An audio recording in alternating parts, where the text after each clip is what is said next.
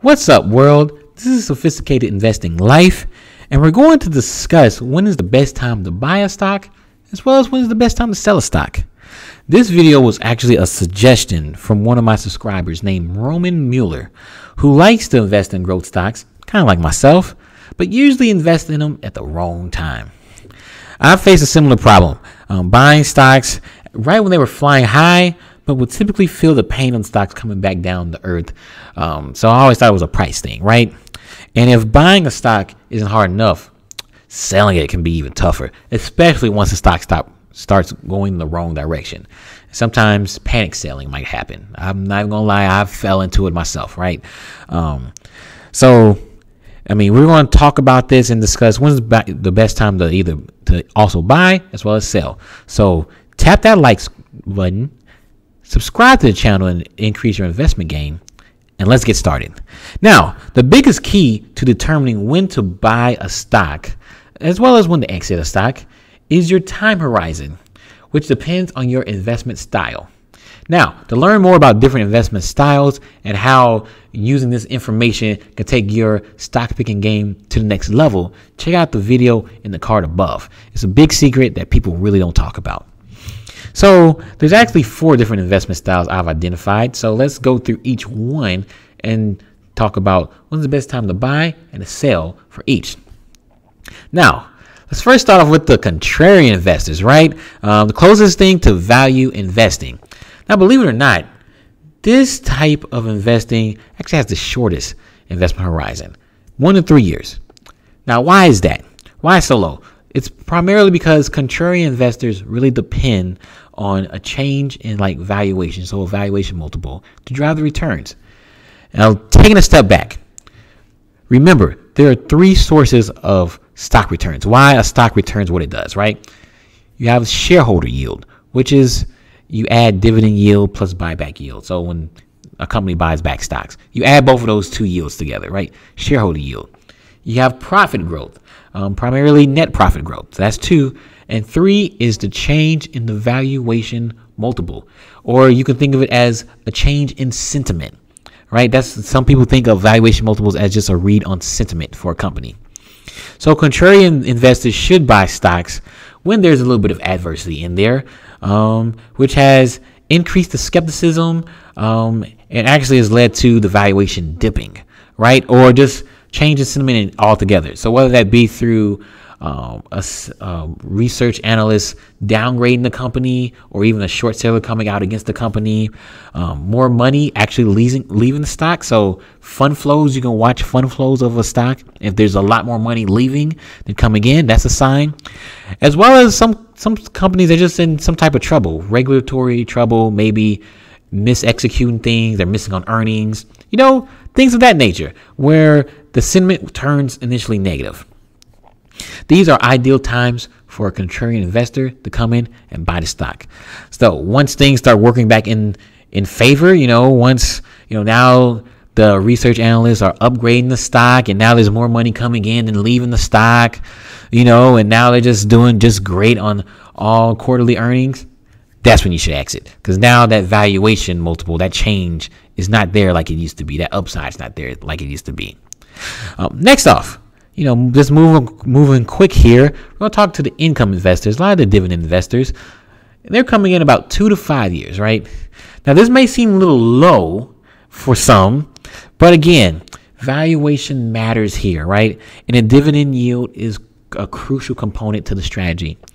Unless a company is in distress, income investors will rarely be able to buy stocks where the dividend growth outpaces the stock price growth. So because of that, over time, dividend yields for a company tend to go down. So remember, dividend yield is the annual dividend divided by the price, right? So when the price is increasing faster than the dividends increasing, that ratio is going to naturally go down, which is why dividend yields come down.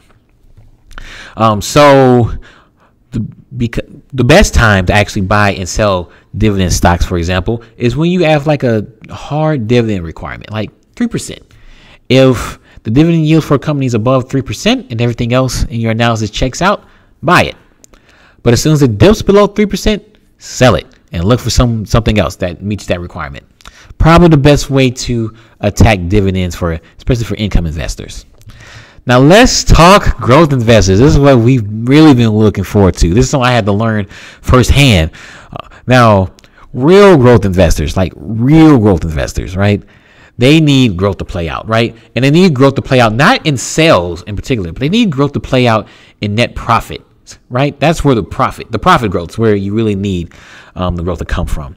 So you need at least 3 years, if not an entire economic cycle, which is on average 7 to 8 years. Because valuations matter less, profit growth will be the big driver of returns here.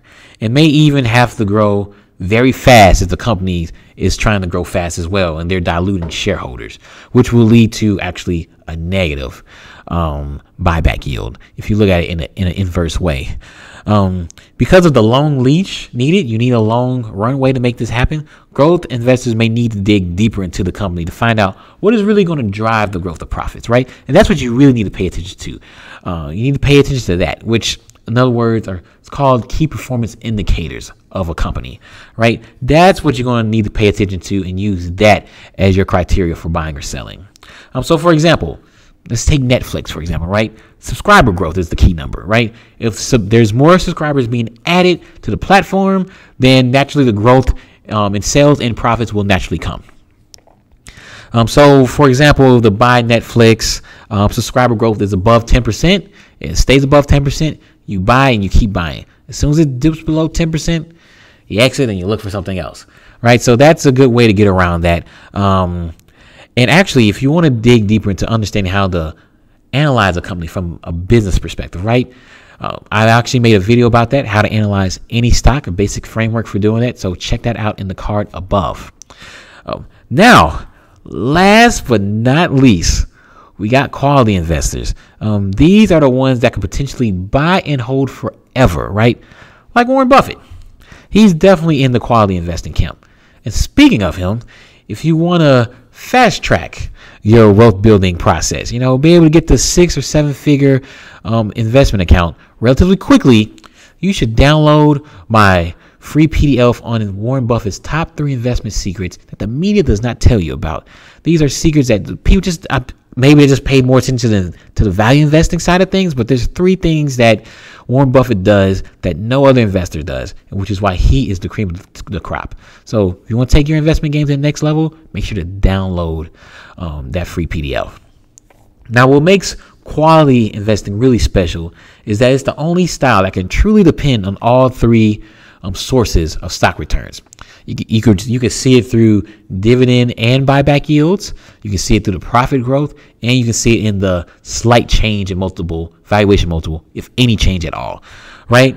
So for this to really play out, though, quality investors need to pay attention to the competitive advantage of the company, right? You need to pay close attention to what makes this company special, right? Why are their returns on assets or return on equity that much higher? Why are their margins so much higher than the competition, right?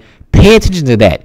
And once things start dipping, once other companies or competition start taking up market share, that's when you need to get concerned and actually exit the stock. So that one is probably the most nuanced answer, which is partly why once you buy a quality stock, you can hold it for a long time, because it takes a lot for it to actually come off. But eventually you might run into that situation. So always keep an eye out for that. Well, that's all I have for y'all today. So which type of investor are you? And are you planning on actually using these buy and sell rules depending on what type of investor you are? Make sure to let me know in the comment section below. And don't forget, download my free PDF, Top 3 Investment Secrets by Warren Buffett, to take your investment game to the next level. Well, that's all I have for you all today. So until the next time, thank you for watching and stay sophisticated.